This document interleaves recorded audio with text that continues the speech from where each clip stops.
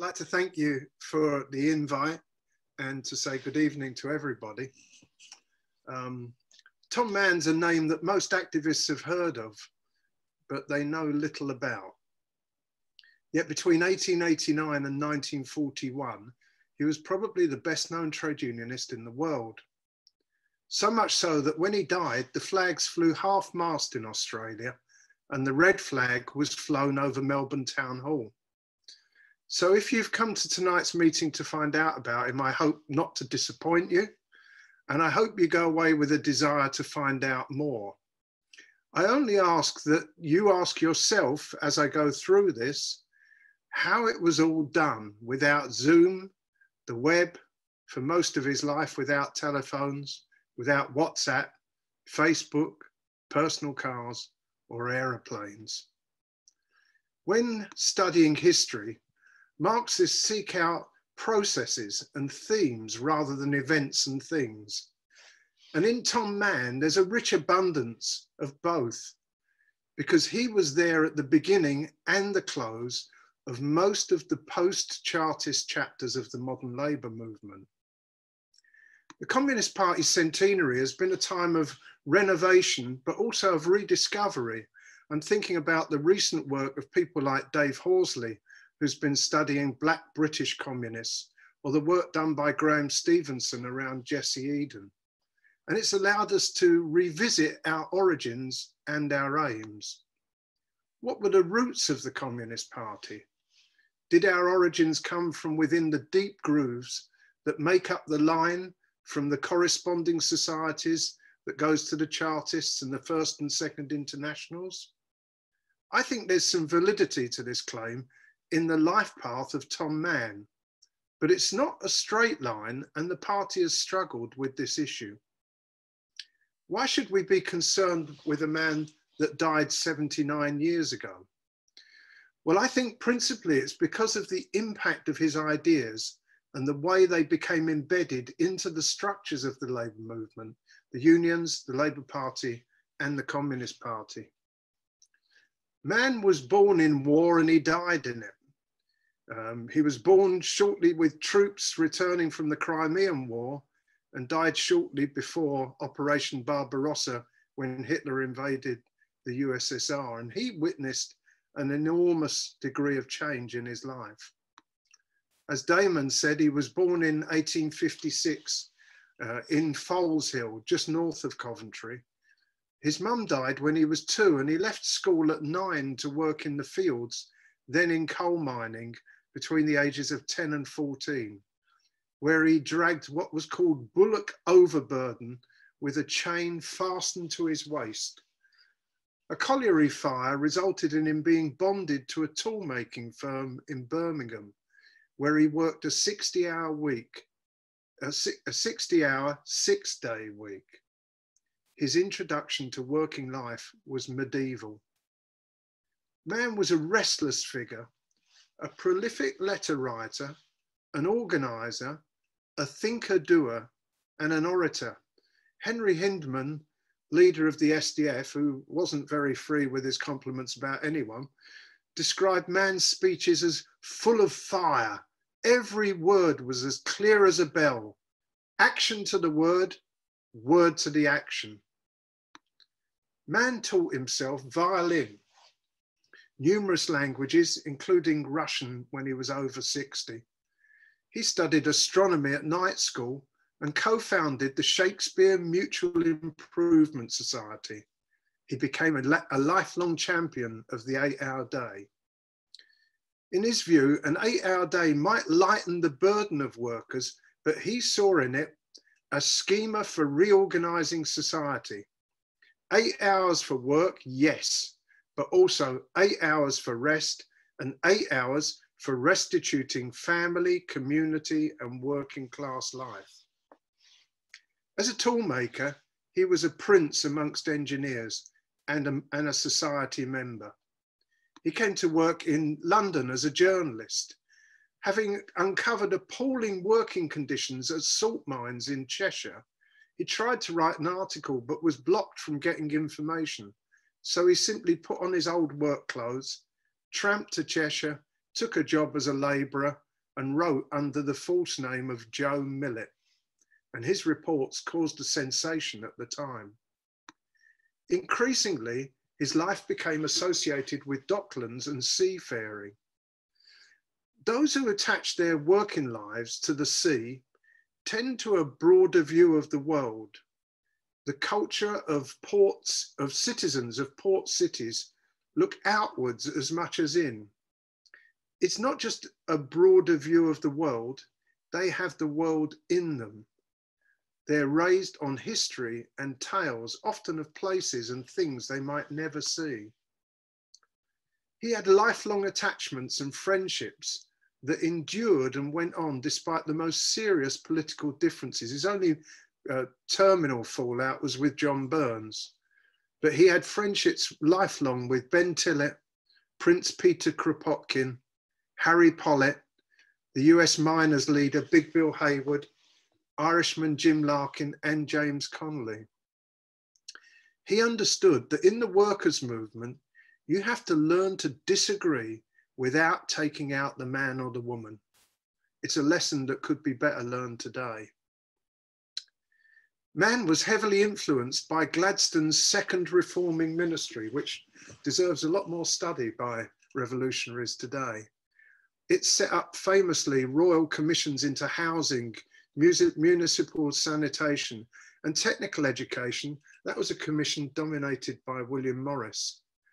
And this was Gladstone's way of responding to the securing of the vote by many workers in 1867.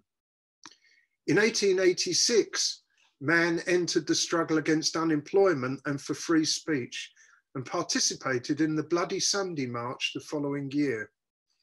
1886 was a busy year. He shared a platform with Eleanor Marx and Karl Kautsky to celebrate the Commune. Also, during this period, he worked at his trade alongside a man called Victor de la Haye. De la Haye had been a communard and on the executive of the First International with Marx. And later, Tom Mann took him as one of the organisers of the dock strike, took him with him. In 1889, he became an inspector with the Shop Hours Regulation Act Committee. It's a form of factory inspector. But he was a natural to lead the Great Dock Strike in 1889. Many firsts are associated with this strike. It was probably one of the two most important in British history. Arguably, the other, which was the coal miners' strike in the 80s, was one of deep defence against retrenchment and destruction of industry, whereas the Great Dock Strike of 1889 was of new workers coming into the fray, new generations, new industries, organising with a future. The strike demonstrated that any worker could organise and that unions had to adapt to change, to this change, and government had to adapt as well. The unions used public opinion when they mobilised these mass marches from the East End into the city, and they lent on international solidarity, famously the money that came into the strike from Australia to keep it going. They had lay leaders on the job, mass disciplined picketing. In fact, pickets were drilled by ex-artillery officers. During the strike, Mann carried not one, but 2 pistols, and he used them both, and he was often set upon by company thugs. In Hobsbawm's study of waterside unionism, he draws attention to the crucial need in this period for a systematic body of strategic and tactical thinking about labour movements. This came from Tom Mann. Without great fanfare, the strike underlined the leading role of the working class in any social change that was to come. Of it, he said, it is revolt and live, or be content and die. And a people who can read and reflect upon the daring deeds of our ancestors in throwing off the yoke of the tyrants are not people to quietly submit. So after that strike, the working class was never the same, the unions were never the same, but neither was government or the state the same. So before the strike, he'd begun to help draw the London Trades Council into the struggle for the 8-hour day. And he made the 1890 May Day March one of the most significant in the history of trade unionism. He had to use mounted stewards to bring his new trade unionists from the East End into line at the gathering at Hyde Park. But of that gathering, Engels said, "What would I give if Marx had lived to see this awakening?" In his early days, Mann was influenced by Christian socialism and even considered going into the priesthood. His embrace of science and encounters with the likes of Bradlaugh and Annie Besant saw him abandon these beliefs, but not their moral dimension. This was a period when advanced workers were moving from liberalism to a tentative and bare bones socialism, and the strike made him a household name in working class areas. In 1892, a Royal Commission on Labour was established. It's probably the most influential gathering of its kind in industrial relations. And Mann was selected by the TUC to put the workers' case.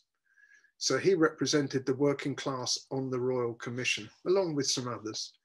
He started by fighting for a legal 8-hour day. Mann saw the possibility of state advance, which was kind of set out in the submissions, but he believed that unions needed to be sovereign and engage in economic struggle and political campaigning without renouncing their independence of action. And of course, he was tested straight away because they offered him a cabinet post as secretary of the new Labour department. But he turned it down because he said, "I'd rather be identified with workers outside, rousing them to make the fullest use of that department." The commission sat for 4 years, and Mann produced a pro-worker minority report, which makes really radical proposals, including turning the docks of London, which were then the biggest in the world, into a publicly owned co-op, and he argued for the nationalisation of the rail system. In 1893, he became secretary of the London Reform Union, and in 1895, he helped found and became the first general secretary of the Independent Labour Party, and very close to Keir Hardie. And he fought parliamentary elections as well in 1895, 1896 and 1897. In 1896, he was instrumental in creating an international federation of ship, dock and river workers, helping to organise solidarity with strikes of dockers in Hamburg. During a visit, he was arrested and deported from Germany. Excuse me, the dog is crying. There you go. That's him sorted. So a modern industrial and worker-led socialism was beginning to take shape, though he was a member of the Fabians at the same time, which had a middle-class influence. His experience of the Royal Commission convinced him of the need to struggle for reform, which is why he shifted to the ILP. But he could also quickly see the dangers of incorporation, and he became a founder delegate to the Second International. In 1900, he had a bit of a midlife crisis, taking up chicken farming, which is even more difficult to fathom because he was a lifelong vegetarian and a member of the Humanitarian League. But he also bought a pub in Maiden Lane, just off Trafalgar Square, where he was successfully prosecuted for watering down the workers' beer. A sad episode.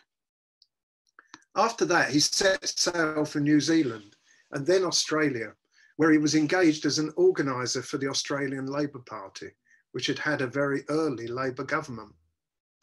Amidst dramatic organising drives and strike movements, including the gold mines of Kalgoorlie, he wrote a pamphlet, Socialism. And one of the things about Mann is that he would crystallise his ideas and then become a pamphleteer, which was a tradition going back to the English Civil War. And he is associated with 4 or 5 of the most seminal works in British Labour movement pamphleteering. In Socialism, he casts aside some of the views he once espoused. Australia, for example, was a huge country, but with a small population. So it became clear to him that capitalism, rather than population size, lay at the root of hunger and poverty. So that was Malthus dealt with. And he writes about the influence of Darwin and Marx in evolution, distancing himself from religion. But there was a new element, and bear in mind, this is in 1905, even before the Russian Revolution. He wrote, "It's a common thing for some people to speak very favorably of socialism and very unfavorably of communism. The reason for this is that so few understand what communism is, even though it is the full realization of the collectivist ideal."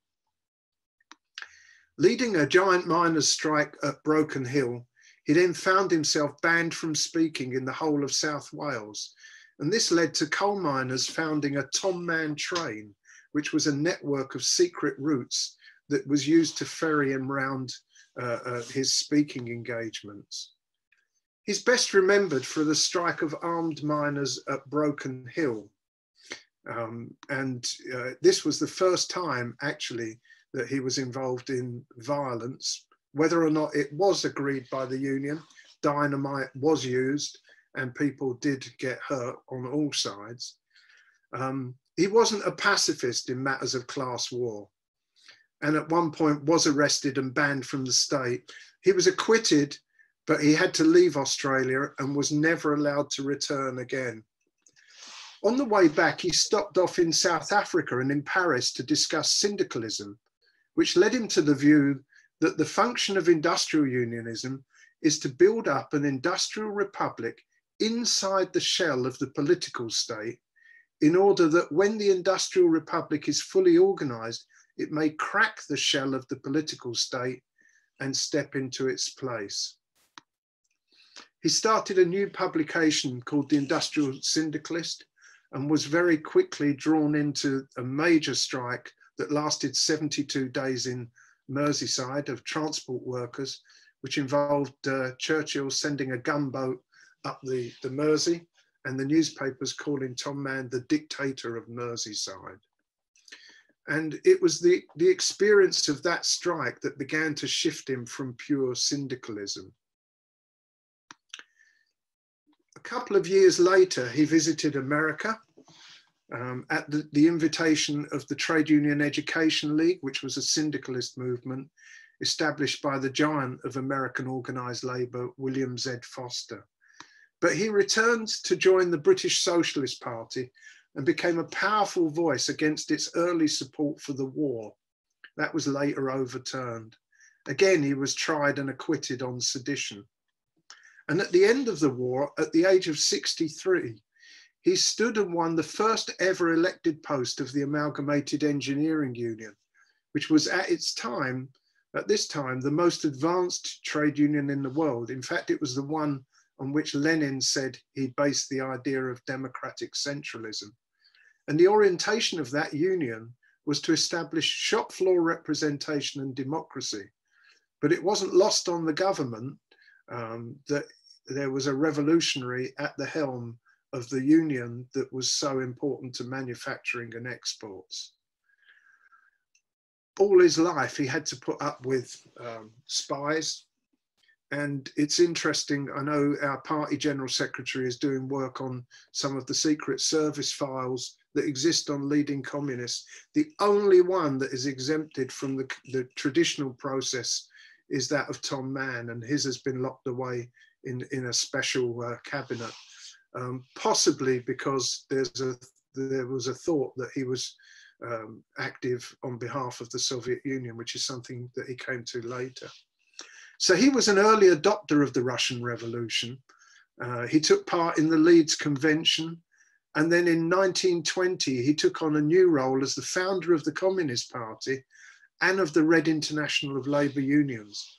He sat on its 7-person presidium and at early congresses met Trotsky and Lenin. He toured Russia with the Russian President Kalinin and established a famine relief fund.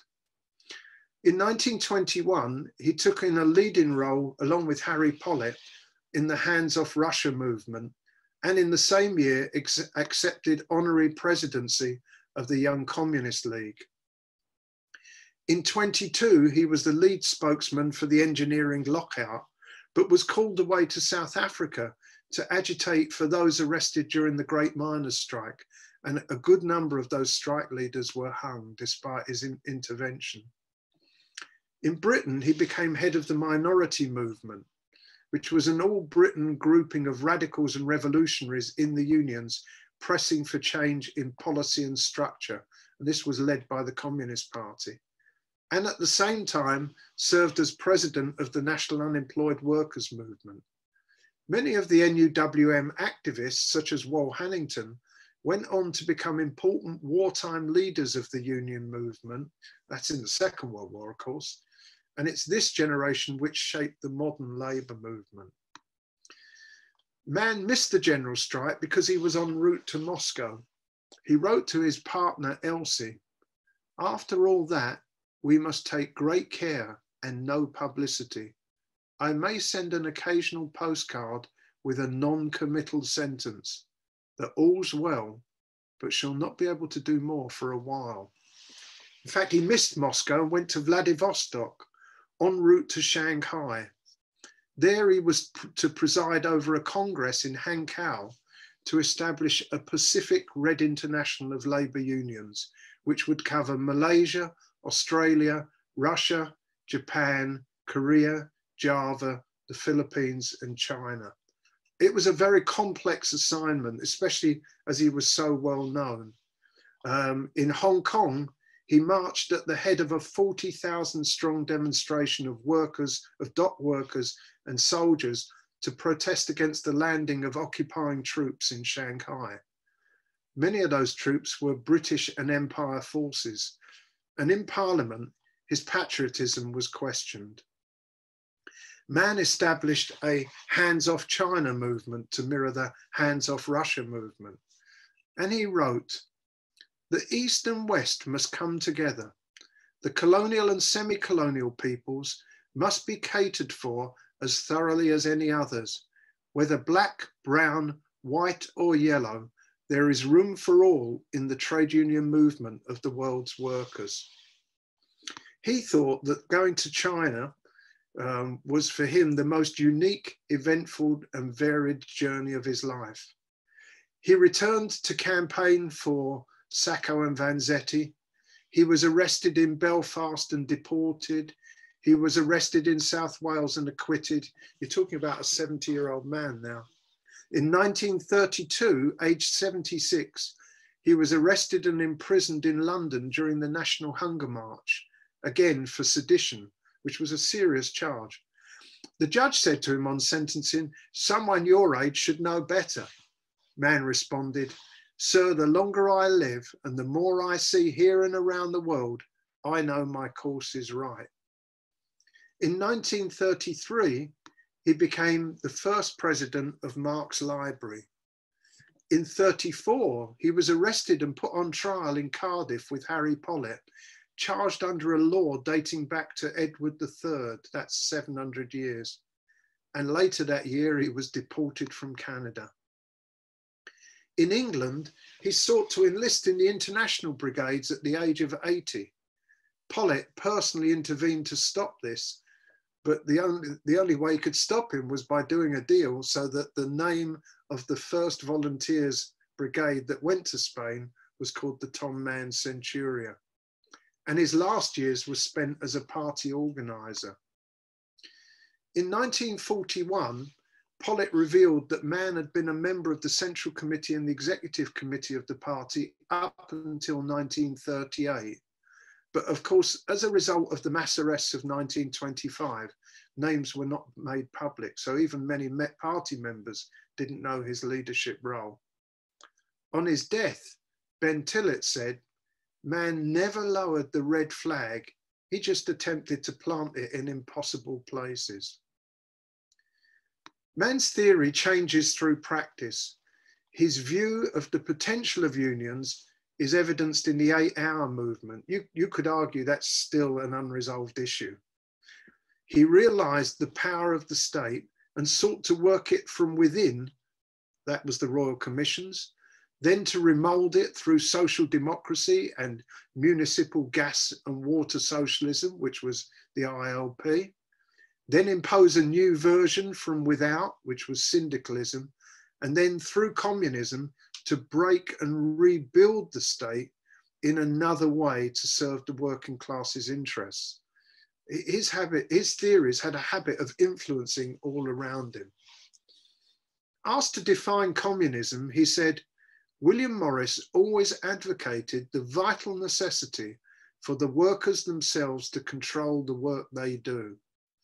The only possibility for people to become artists again, as our fathers in the Middle Ages certainly were, will be when all responsibility for the entire output of wealth is claimed and discharged by the workers who will form the community.